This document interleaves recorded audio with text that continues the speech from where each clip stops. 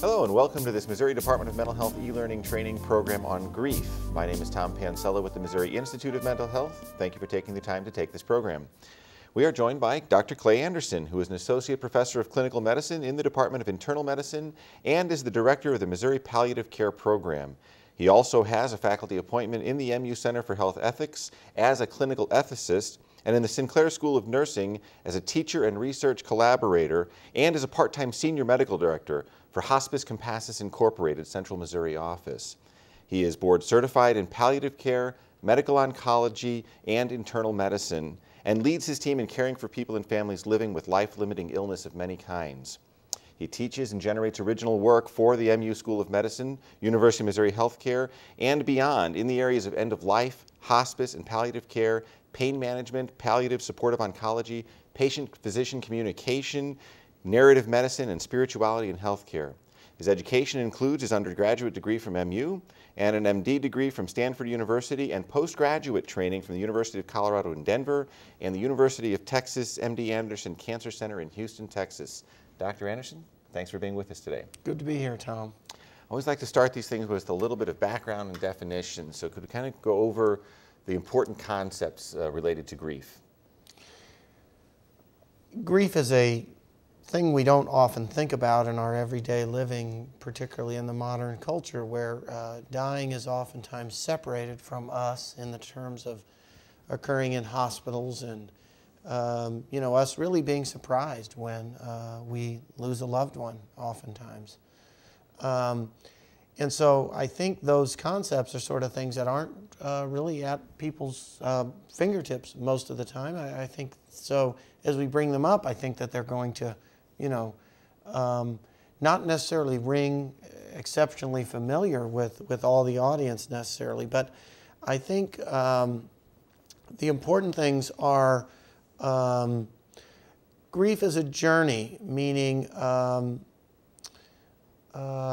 grief starting before a person dies, and of course there are other kinds of grief about loss of employment, loss of friends, loss of opportunities, and that's a different kind of grief, and we're not going to really focus on that type of grief today unless you ask me those kinds of questions.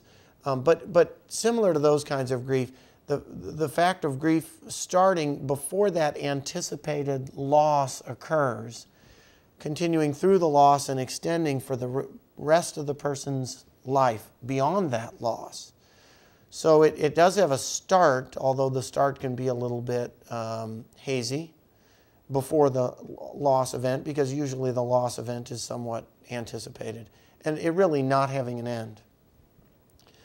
I think another important concept is grief of the death of a loved one being an entirely unique personal experience. That is, you can write lots of books and programs and literature about it, and yet the way that journey is lived by a specific individual cannot be covered by any source of information.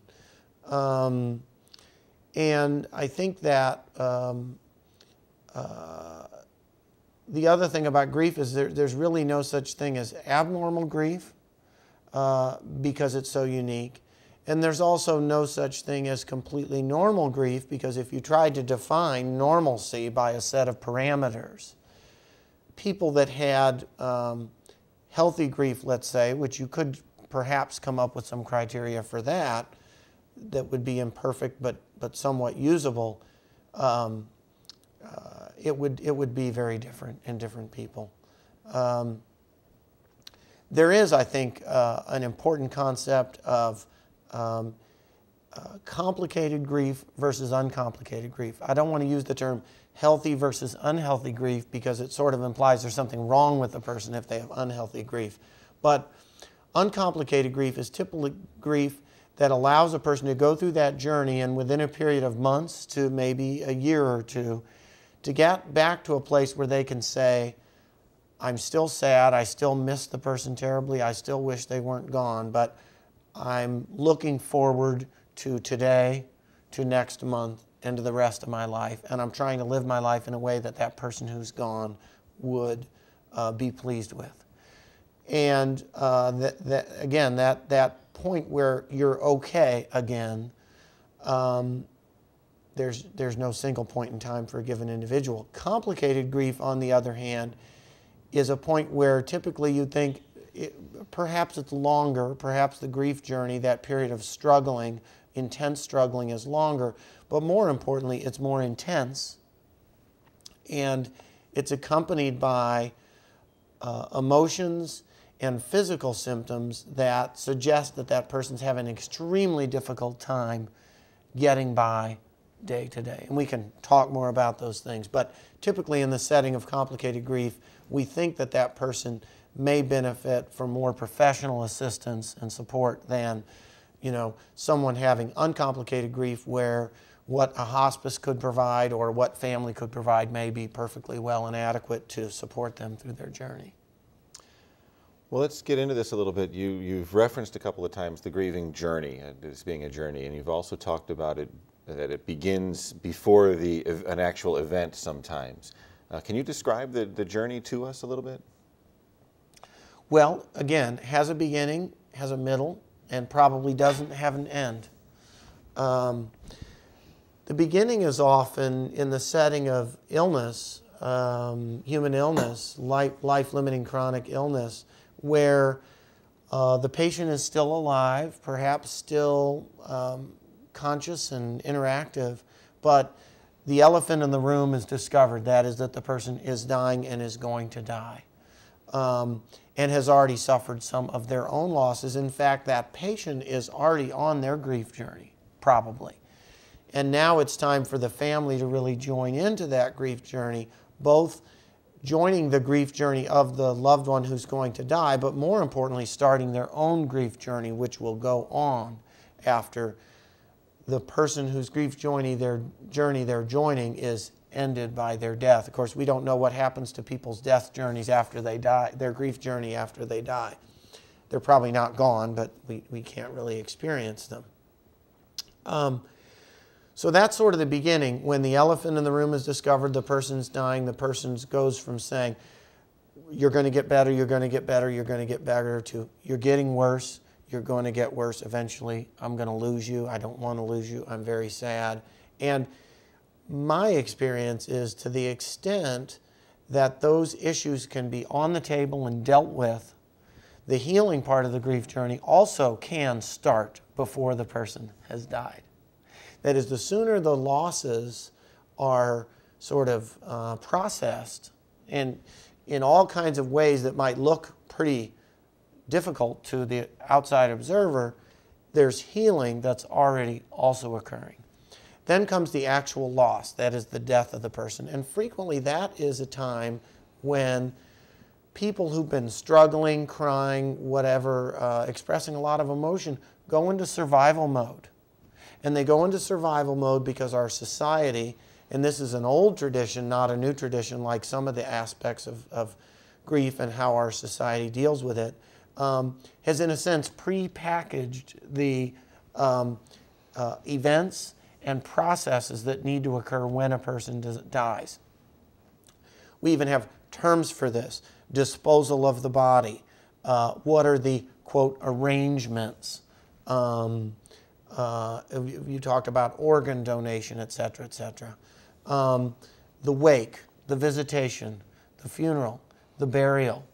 There's a whole vocabulary around that time, and typically there's lots of people around, both professional and intimate human beings with the family that suffered a loss, and they support that person. Typically you'll get a few days off of work. Again, a somewhat standardized package. It's shorter than it used to be in the United States. Some companies 2 days, some 4 days, some 0 days. And that's probably, although it's the time when people think of is the worst, it's probably actually the easiest time on the grief journey, because it's short, because all it has to do is be survived, there's plenty of help, and then it's over. And then there's probably really 2 phases after that. So there's a phase beforehand, there's the very short get the stuff done phase, And then there's really two longer phases. One of them is really the crisis. And then one of them is, the last one is recovery. And the recovery is never over, I don't think, until that person dies, actually, at 99 or whatever. And we'll probably spend most of our time talking about the crisis. And the crisis is after everybody goes home and the funeral's over and the food's been put away, but most of the other stuff has not yet been put away. And it lasts until, well, it's a very blurry zone, but it lasts until either the person themselves or the people around them sort of feels like they're functioning again for the most part. And grief is not over at that point. That's just an inflection point from crisis to recovery, and the recovery is another phase unto itself. So that's the best way I can sort of structure that, you know, and those sorts of concepts are in most of the literature, and of course in Europe and in the United States, and with, you know, Group A versus Group B, hospice versus the more religious groups through churches and so forth, have different ways of conceptualizing that, but I think that's sort of a common denominator way of conceptualizing it. You touched on this already, but is there such a thing as normal grief? I certainly can't describe it, so I don't think it's a useful concept. You know, a lot of times when people might have what 62% of the population would describe as normal grief, other observers are looking in on that person and what they're going through and saying that person isn't grieving enough. So whose perspective is it that's going to call it normal or not? That's another problem. Not only, well, is it a useful concept, but whose concept is it? Now you've started talking a little bit about complicated grief here, and I think that that's probably where, like you said, where we'll spend some time. How would you kind of define something that's complicated? If everything is abnormal, yeah. What then becomes complicated, and what are some of those warning signs? Well, at one extreme is the person who dies from suicide or something else because they're grieving the loss of a loved one. That's certainly complicated grief, not what we hope and expect for anyone. Most of what we see is certainly, obviously, much less exaggerated than that. But it's where struggling is so severe that it shows itself to people probably outside of the intimate circle of that person who's grieving, meaning outside their family, outside their best friends, outside their trusted colleagues at work. So that's sort of one characteristic of it, is who's aware. I think another important part of it is uncomplicated grief has emotions and has sort of events along the way, and those emotions and events become much more exaggerated in the setting of complicated grief. An example would be denial, which is sort of an emotion, and denial in complicated grief would include not just perhaps hearing the voice or sensing the presence of a person, but insisting upon the fact that they're not really dead. For instance, say that they died in a hospital and the body was disposed of before the loved one could actually see it because they were from out of town or whatever. The persistent belief, despite the fact that a funeral has occurred and that there was a, and sometimes maybe that was an idea for having open casket ceremony so that people could actually, yeah, that is my loved one that's in that coffin. Believing that the person isn't really dead. So that's denial taken to an extreme of maladaptive coping, or no coping at all. Another example would be in the emotional realm,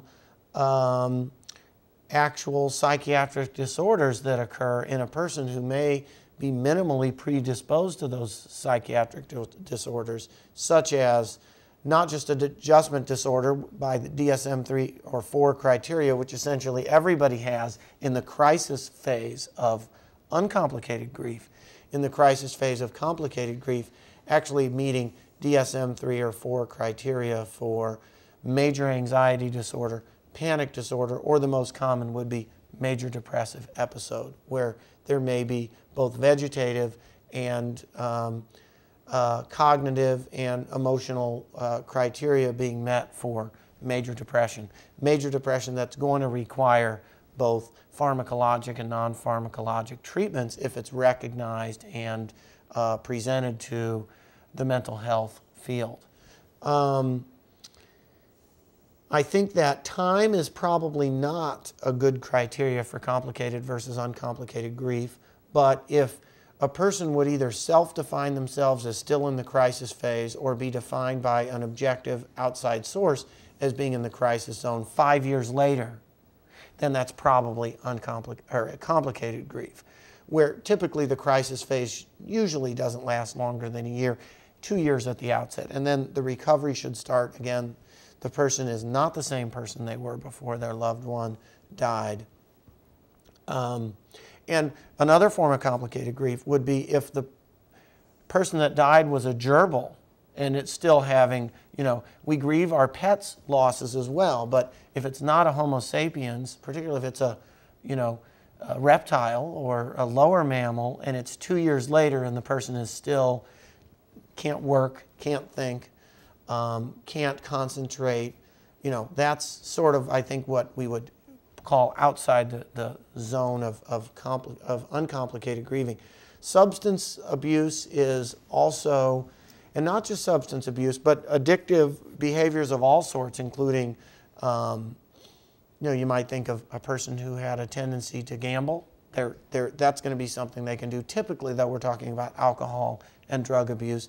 And oftentimes it's prescription drug abuse as opposed to someone who may in other settings overuse, misabuse, or abuse illicit drugs. Oftentimes they have access to prescribed drugs and are using them in appropriate ways early on and can come to be using them for maladaptive and unprescribed reasons later on. And interestingly, we really consider numbing normal, so-called normal numbing behaviors to potentially be a part of uncomplicated grief, so-called normal grieving, meaning typically at wakes and funerals in most cultural settings, although not all. Fermented beverages are allowed and in fact encouraged, and they are disinhibiting for people that don't usually cry, and they're allowed to cry, and they're given some permission, and alcohol is really a form of societal permission to express those feelings. I'm not sure I could really comment usefully on other substances that other cultures have, but certainly other cultures and other places have come up with other substances, hallucinogenic or psychoactive substances, not just alcohol. And so the fact of a person drinking more than usual for a period of days to weeks is not necessarily a sign of complicated grief. But when those, say, alcohol ingesting behaviors start to impact after the person's supposed to be back at work and supposed to be back coaching their kids' team or making their kids breakfast in the morning, and that alcohol use is causing personal, legal, or medical problems for that grieving person, that clearly meets criteria for complicated grief. So it isn't something that you can pin down with certainty, but I think most of the time both people on that inner circle of that person and people from the outside will know it when they see it. And just as important a question of is it or is it not complicated grief is what to do about it. Let's talk a little bit about the role of that inner circle that you talked about, that you've referenced a couple of times, the friends, the people that are closest. What what is their role? I think there's an awful lot out there about what you do, what you don't do, what you say, what you don't say, where you show up, where you don't show up. What's right? What's wrong? I think one important aspect of that is deciding whether you are or are not a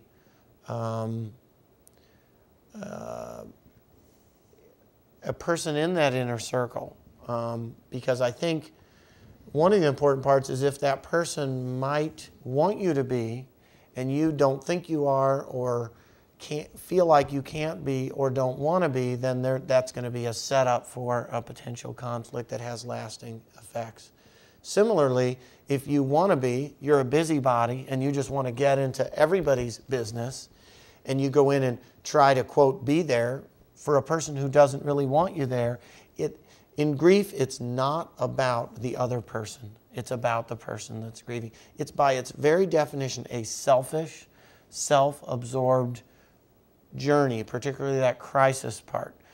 People tend to start volunteering, looking for new meanings in their life when they're in the recovery phase, not when they're in the crisis phase. So I think, and I think people can err either way.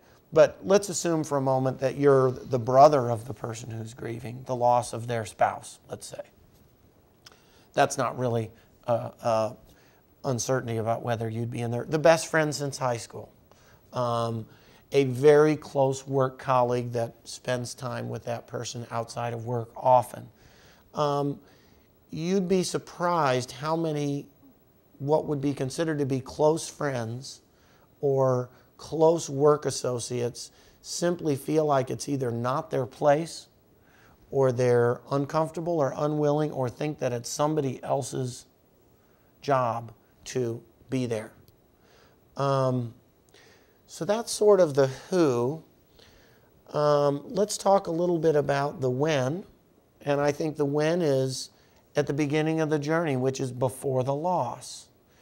You're, in a sense, building trust with that person that you're going to, most of the time, kind of be in the right place at the right time and either do or don't do the right things before the loss. And they will welcome you in when the task-oriented short phase is over and when the crisis phase starts. So that's a little bit of the when. The most important thing is the what, and that's where all the do's and don'ts come from. And I think I will talk about some of the do's and don'ts, but there is exceptions to all of the rules of the do's and don'ts that prove the rules, even though they're exceptions to the rule. That's the reality of it. So I think more important to focus on general concepts. And I think the main general concept is it's a reversal of the typical catchphrase, which is, don't just stand there, do something. It's, to put it in the grief setting, you really turn that over on its head. It's, don't just do something, be there. So it's really about caring presence. And so instead of doing something, be there. Instead of saying something, listen. It's about being there and about listening. Because if you don't listen, you don't know what the person wants, and you tend, because it's an uncomfortable position for anyone to be in, even people that are drawn to grieving people like moths to a flame, they're only a little bit more comfortable than people that wouldn't go there under any circumstances because they're afraid their head would explode. And that person that's drawn in and is there is not going to do the right thing all the time. That is, you're going to say things you wish you hadn't said. You're going to not say things you wish you had said. And yet what really counts is the fact that you're there instead of not there, and that you're listening instead of talking. So I believe most of the don'ts have to do with things that are about you and not about the person who's grieving. Because you've grieved too. You've grieved when your dog died. You've grieved when your aunt died. You may have even lost a spouse.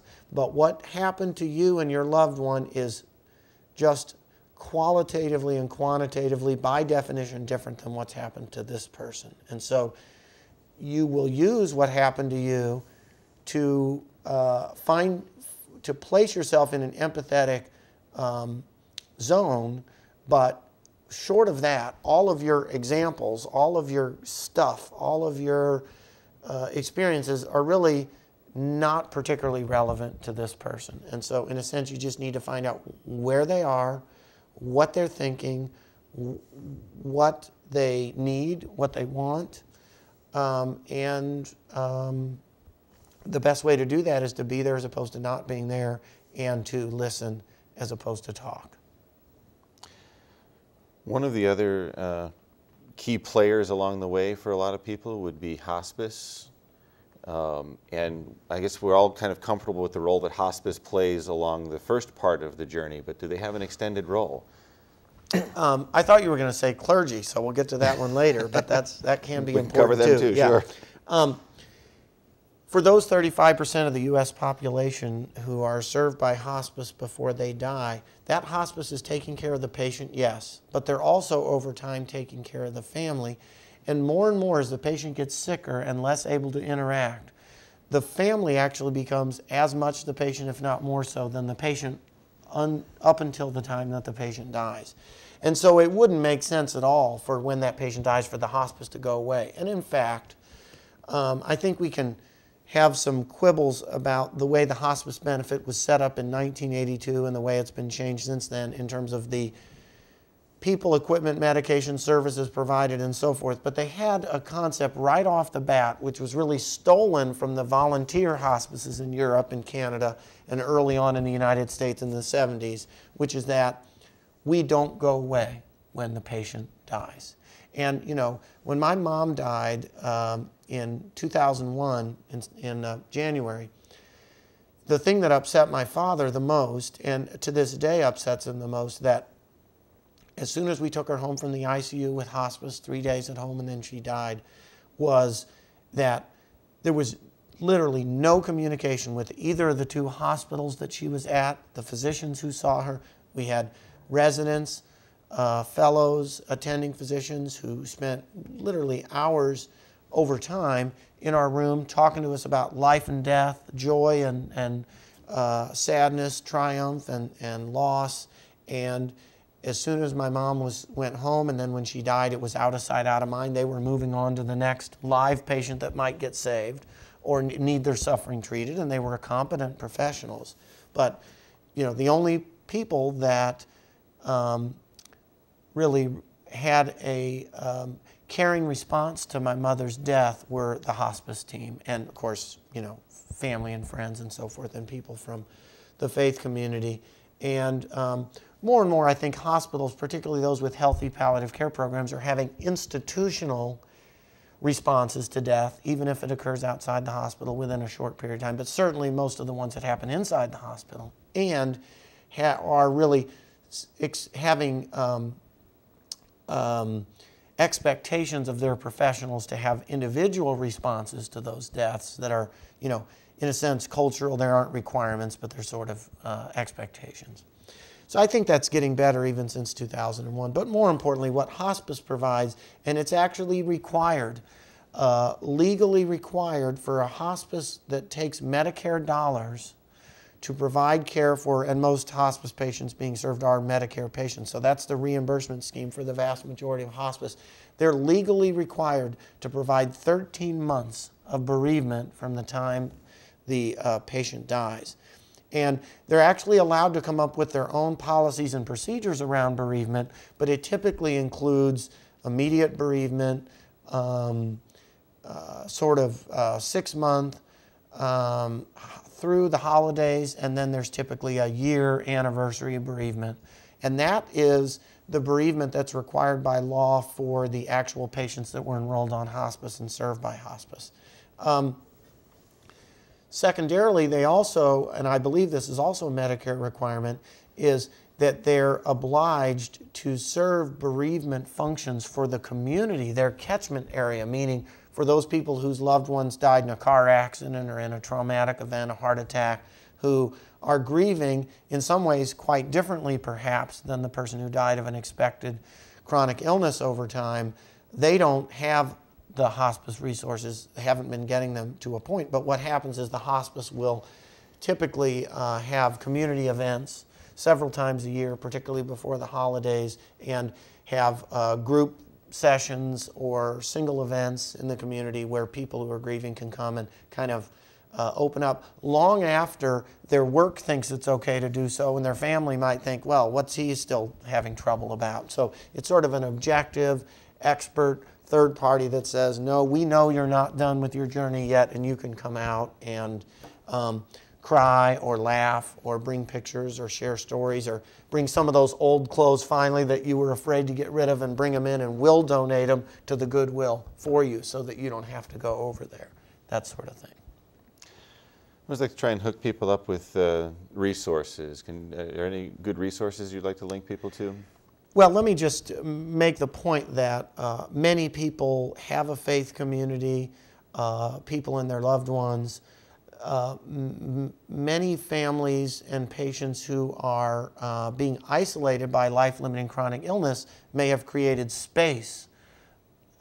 Sometimes that's difficult to overcome in regards to their faith community. You know, they couldn't go to church anymore. They may be somewhat disappointed that the faith community didn't come to them in their time of need, but very often it's a very important source of understanding, consolation, and oftentimes willingness just to talk about things that aren't that pleasant and aren't that happy and are difficult and a struggle. So that's one resource right there. And it, you know, I think that American citizens, American residents should feel that that's a source for them, whether that's their home faith community or not. Meaning, if it's church down the road and you make a call and you go visit, that Unitarian minister might be just as good as the Catholic minister or the rabbi or the imam or whatever is in your home community. Hospice is a great resource. Remember, even if your loved one wasn't served by hospice, they're obligated to provide resources for you and have events. I think the mental health field is very important, and some of it is a little on the informal side, meaning a licensed clinical social worker, a counselor, a psychologist, or a psychiatrist can do individual or group therapy that may be for an affective disorder when really it's about grief, and vice versa. It's called grief therapy when really it's to treat effectively an affective disorder.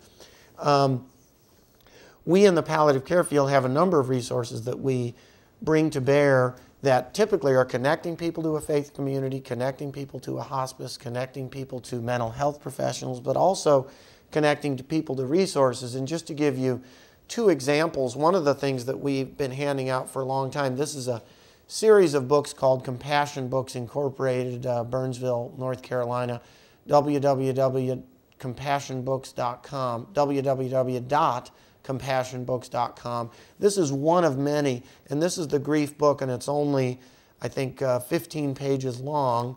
And it contains really unreferenced wisdom that's very digestible and very helpful that you can read over and over and over again, that both helps your emotions but helps you sort of know whether you're the loved one, the friend, or the grieving journeyer yourself, kind of remind you kind of what you might be wanting to focus on, including do's and don'ts. And this is 15 pages. And then there are any number of books. This is one that we've found particularly helpful, called Transcending Loss, Understanding the Lifelong Impact of Grief and How to Make It Meaningful. And, you know, I think we in the palliative care field like to take lemons and make lemonade.